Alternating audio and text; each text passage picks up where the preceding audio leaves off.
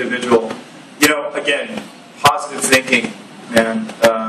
We all have those crazy, dark places that we find ourselves in. And I'm an actor, so I have to access that stuff sometimes when working. And it's kooky, it's dark and weird, and I love it for what it's worth, but I'd love to take it and turn it into positivity. You have to. I mean, and again, we were talking about this on the plane yesterday, Bernie. I was talking to a quantum physicist. I'm not going to go into quantum theory with you guys, trust me, but because it's mind-boggling and it'll make us all feel goofy and dumb. It does it to me. But the idea that this thing is so powerful, it is as powerful as any satellite beaming and shooting the signals that we're watching our television and movies on every day. And if you create positive thinking in here, guess what it does? It goes whoosh, and it projects out there. And you pick up on it, I pick up on it.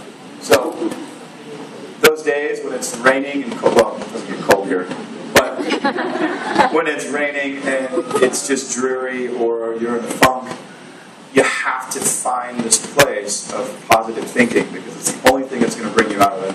And also, too, by the way, when's the last time you had a blast hanging out with someone who just does this all day? It's not that fun. Someone who's positive and, you know, thinking and up and moving around and coming up with ideas, and that's what we feed off of, and that's what we love. So, if there's any one rule that I would live by, or that I do, I'm never going to tell you what to do, it would probably be that. Good luck.